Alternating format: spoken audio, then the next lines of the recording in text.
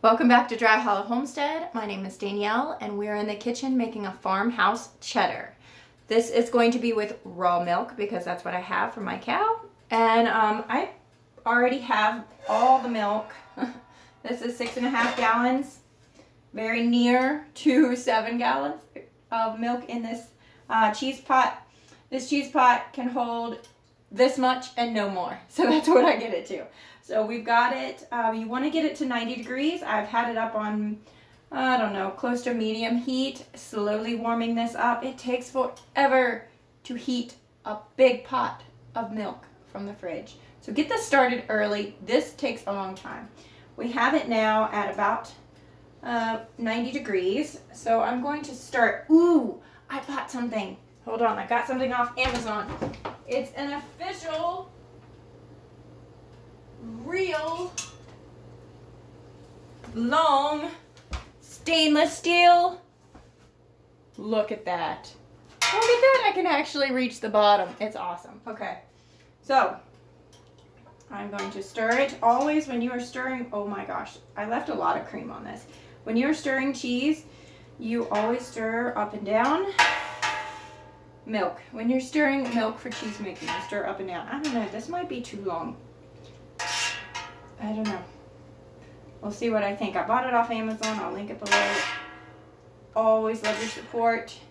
I always put the recipes in the description box below the video too, because I go by the instructions, but I do not go by the recipe on anybody else's cheese. So this is all made to fit my home and my cow milk, and hopefully it helps you out a little bit.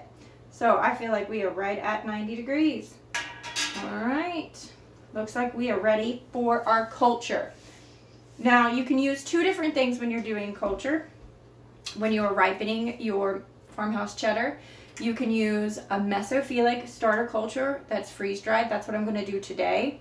You can also use, once I have done that, like today, when I make this cheddar cheese, this farmhouse cheddar, I will save back some of the whey. That is called backslash whey, and I'll show you when I do that, at what point I will pull that off. And store that in the fridge. You can even freeze it if you would like. It stays good for a long time in the freezer too. And you can use that to start cheese. If I were to use backslash whey for this amount of milk, this was 6.5 gallons, I would do 1 cup of backslash whey to ripen this entire thing. But I'm not using that today. I'm using mesophilic culture that I buy off Amazon through New England Cheesemaking Culture, New England Cheesemaking Company, whatever. So I will show you how I start it, and I also link that below. My cheese pot, anything that I think that you might need in order to make this, you might not already have. Rennet and this mesophilic culture I will link in the description box below this video. Always help me if you can, because that is the way this channel keeps making content, is from your support. So let me go grab the freeze-dried culture. Is actually in my freezer. Okay, so this is what it looks like when you order off Amazon or wherever. New England Cheesemaking Supply Company. It comes in a mesophilic culture, it says there. It's got directions on it. I kind of go by the directions. I'll tell you exactly how much. Okay, so you get out 1 pack. We're going to use 1 pack. This says that 1 packet will make 4 gallons of farm fresh milk. I'm actually going to use the whole gallon, or the whole packet, for 6.5 gallons. I'm not really sure how much is in there. It's probably about a teaspoon, I would guess, altogether. So definitely save your whey. When I tell you to save it, do what I tell you, because man, that will save you so much money. So you sprinkle this on the surface of your milk. This is called ripening your cheese, and this is actually introducing this bacteria, this culture, and you will let this rehydrate on the surface for 2 minutes, and then we will stir it in an up-down fashion to incorporate it in throughout our whole pot of milk. Now, I do need to move my sourdough bagels because this sourdough should not mix with this cheese culture. So then I'm going to store this back in my freezer, and I definitely have had great success with this. I have also heard through the grapevine, I have seen other cheesemakers use buttermilk as their mesophilic culture. And I make homemade buttermilk, cultured buttermilk, and I have done that with cheese. I've used it as a mesophilic culture, and I'm not thrilled with what it looks like, what it smells like. I haven't tasted it yet, but if that works, that would be awesome. And I will get back to you and let you know that if I think that's a great option. But I really need it to be great cheeses if I'm going to spend the time in my kitchen, and all this milk, which is valuable to me, and I hand milk, so each and every squirt has been squirted by me. It's a lot of work. So I'm going to let this rehydrate, then we're going to stir in an up-down fashion. Cheddar cheese is awesome because you can skim the very top of your milk, cream off of your milk, and save that. But you do want it to be not totally skimmed. You do not want to use skimmed milk. You do want to have a small amount of fat for sure. The fattier the milk, the texture of your cheese will have a different paste to it. It'll be more of a creamier cheese. Now, cheddar is awesome because you can eat it as cheese curds. You can eat it right after it's been pressed. That's called a green cheese. You can eat it a month after you've pressed it. You can eat it 2 years after you've pressed it. That's the best part of cheddar. It gets better with age, but you can eat it at any point and it tastes pretty great. So that's already been 2 minutes. Wow, I can really talk. So let's mix with our brand new maiden voyage spoon in an up-down fashion.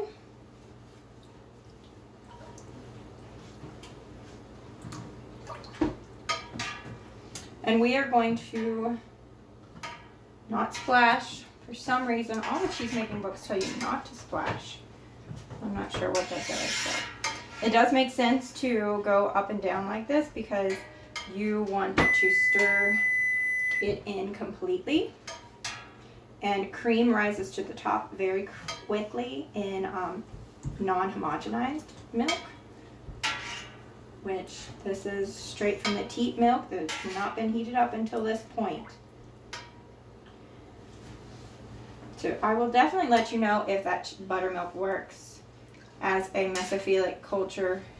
I've even heard of people using their kefir, which I do milk kefir, and I still haven't done a video on it. I need to do that, but we make milk kefir into smoothies daily. That's usually something I have a couple daily for probiotics, prebiotics, all kinds of great things. Okay, that looks good.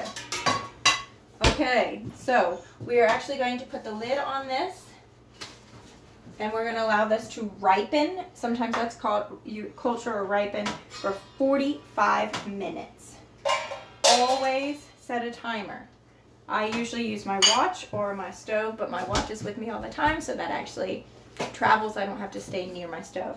45 minutes, and then we will come back, and that's when we are going to add our diluted rennet.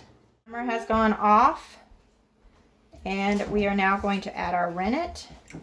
You always dilute rennet into a quarter cup of water, no matter how much rennet you use. You put it in a quarter cup. I always measure in my pint jars because they have measuring on the side. So we're going to put this on the, we are going to sprinkle this over the surface of our milk. And then we are going to mix in, just like we do anytime, up and down motion when we're stirring. So I always suggest that you use chlorine-free water. So if you live in the city and you have chlorine that is added to your water, you can distill it yourself by just setting it out overnight. I think that is a viable choice. Or I have a Berkey filter that is a black carbon filter. You never want to put chlorine in any kind of culture. Your sourdough, or kefir, or kombucha, or your milk, your mesophilic cultures or your cheese cultures for your milk. that will actually kill that bacteria. That's the whole point of your bleach in your water. And I don't really, I mean chlorine, not bleach. I really don't want to drink chlorine. So I really suggest, I have a Berkey water filter. If you're interested, you can leave a comment below. I'm sure they have some kind of kickback program I'd love to be a part of, but I really do love my Berkey. So that heat has been off since before we put in our culture. As soon as I got it to 90 degrees, I turned that heat off. I always cover it whenever I have a long period of time that it's going to be setting. Like now, we're going to let this coagulate. Now, let's see. I'm going to follow the directions on this amount. Another 45 minutes. And then we're going to check for a clean break. At 45 minutes, we'll come back and we'll stick a very clean finger in and see if it breaks cleanly over our finger. If not, we'll add more time. Okay, the timer is going off. This has coagulated. My kitchen might be a little bit loud because we live here. And I have 5 kids and we homeschool. And people are doing homeschool behind me. So a clean finger, we're going to check for a clean break. Stick it in, pull it up. Looks pretty clean to me. The next stage, of this process is to cut our curds. We are going to cut them into 1/2 inch cubes.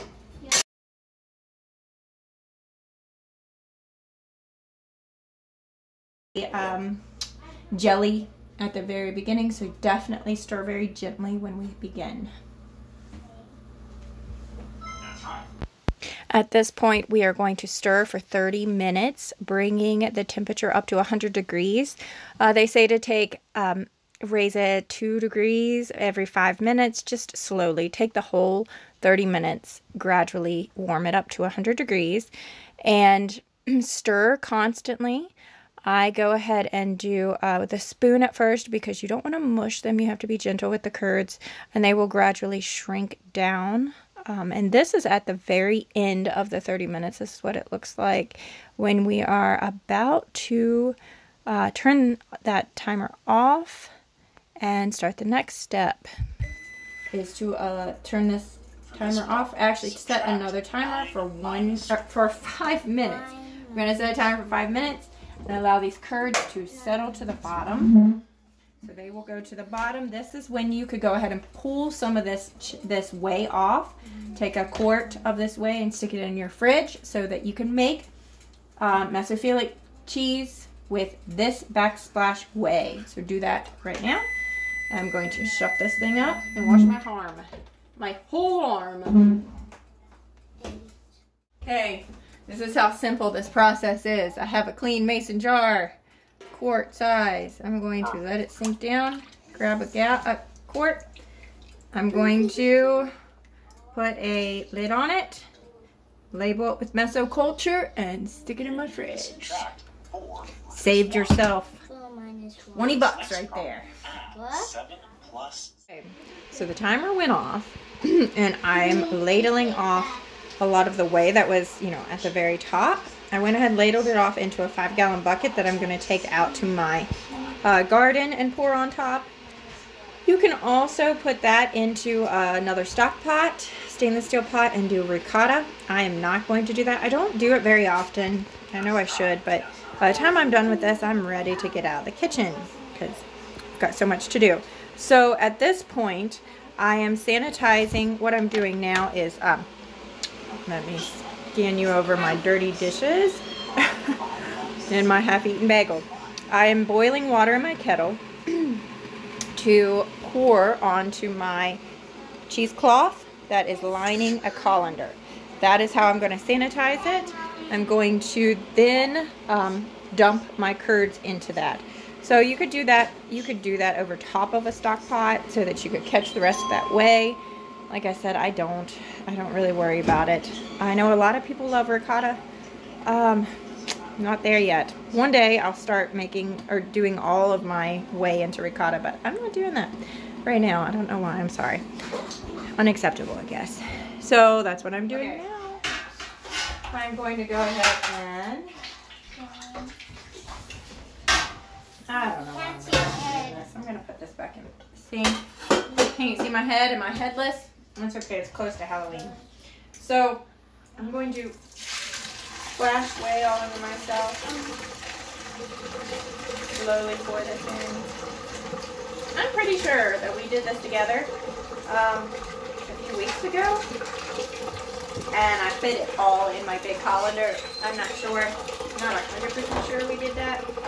But with that cloth-like colander, we are going to tie up, and we are going to actually hang these curds to drain. Here it comes. Okay, sorry. Hope that didn't break the speakers. Oh, Lordy. Okay, they worked. Yay! Alright, I knew it did. I never doubted for a second.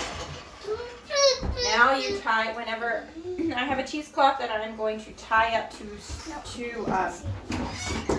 drain. I tie corners, cat a corner to one another. Sometimes once, sometimes twice, whatever it looks like it needs. Seems like a lot of curd. Okay. Can I see myself? This is a shortcut way to make a cheddar. There is a longer version I have on my channel. It's a traditional cheddar. You are welcome to click on that. I'll actually link it. You can see my head. That's great. I will link it in the description box below this video. So I need to grab a bowl, and I am going to hang this bag of curds. But you want to have a bowl so that you do not leak all over your kitchen. So you do this. Okay. Now, let me see if I can show you where I'm going to hang it. See that little hook right there? And you can see out my window. Isn't that nice? Okay. And my half-eaten bagel. So I'm bringing this over. And we are going to hang it, whoa, very gingerly. Going to hang it for an hour. This is in place of cutting those curds and steaming them as a gas on top of a stove, like on a traditional cheddar. This is in place of that. So we're going to let that strain like this for 1 hour, and then we come back. I'm going to butter on my nose. Okay, while that is straining out for an hour, go ahead and get your press started, get it ready. I always run hot boiling water through my press before I put my curd mass in it. So that's what I'm going to do. And our next step will be to get this mass out, and then we are going to salt it, and then we're going to press it. So we will be back soon. That timer is going off. Means our bag of curds has been draining, straining, dripping, draining for an hour. So we are actually going to dump them into a bowl. Let's shut that thing off. And we're going to, the directions say to break it up into walnut size curds. Walnuts are this big. They're that big. And then if you get walnut pieces, they're like this big. So I don't know. We're just going to break them up and add salt. I'm going to add 3 tablespoons of salt to this. Well, I am editing that farmhouse video, that farmhouse cheese making video, and I lost another segment. I don't know. I do this on my phone, so it's a little sketchy at times. It's not a new phone. It's like a Samsung S9, so it's not brand new. So let me just tell you what I did before I move on to the next clip. We let that hang for 1 hour, then we take it out, put it in a bowl, and we break it up into walnut-sized pieces, whatever that means. I just make it into smaller pieces, about that big. And then we added 3 tablespoons of sea salt, and I mixed that together, and then we put it in our press. And we pressed it for 30 minutes on medium pressure, I believe that was. And then this is what was next. It has been the 30 minutes. It is time for us to go ahead and flip this thing.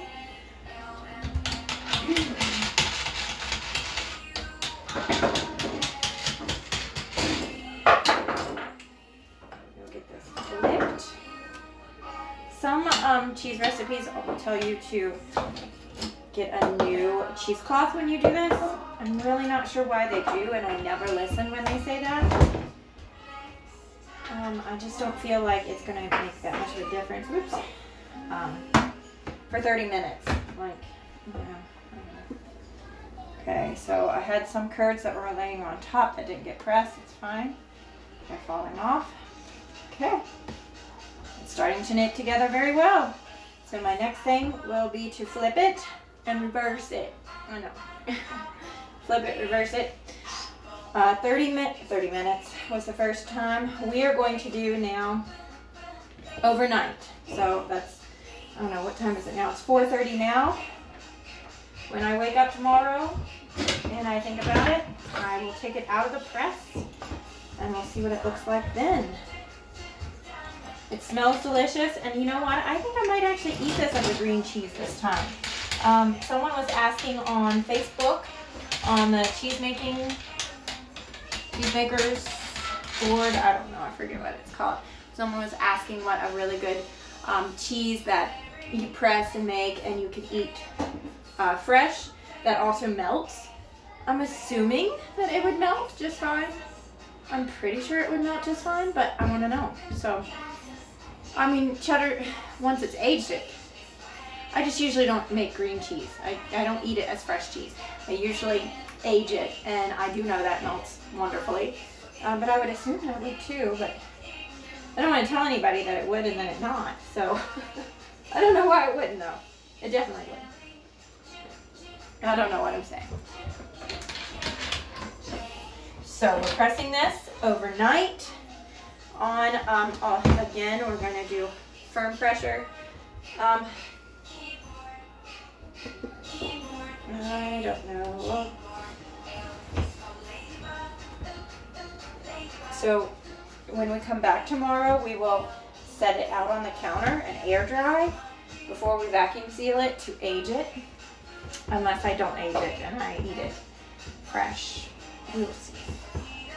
You will know before I do.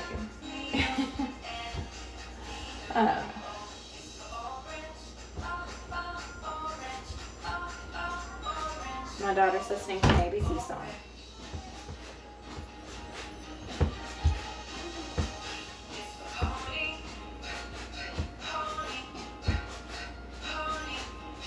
Okay, see you in the morning.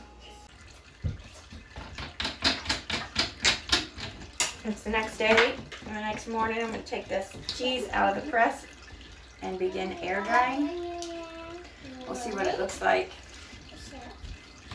I usually have a very crooked press. You have to be real special to get it crooked every single time, like I do. Yours must be different. And you should make as much noise as possible because it's almost 8 o'clock and some people are still in bed. Looks beautiful. This cheesecloth, you need to rinse in the sink before you put it in your laundry or it'll never get that cheese smell out. Okay, it's not that crooked, just a little. I'm going to set it on an upside down plate and cover for several days. Let this air dry. Then we'll vacuum seal it if we don't eat it right away. Not sure yet. Thank you so much for coming by and making farmhouse cheddar with me in my kitchen. I hope I encourage you that your kitchen does not have to be perfect in order to make great food. I watch YouTubers that have these huge white kitchens and it looks like no one has ever lived in their kitchen. You won't find that here. Not even, it's okay. I'm just cracking up. I need to put the camera down. So, I was saying, we did eat that farmhouse cheddar as a fresh cheese, as a green cheese. I did not age it. I let it sit on the counter for 2 or 3 days, and we cut it up and shredded it, and it melts just fine. I don't even know why I thought once about it. Of course it'll melt fine. All my cheeses I've ever made melt, except halloumi, which I've never made a video on. So, okay. God bless you. I speak Jesus over you, and I will see you back here again. Subscribe, like, comment. Yeah, talk to me in the comments below. I really love to hear what's going on in your kitchen. Bye.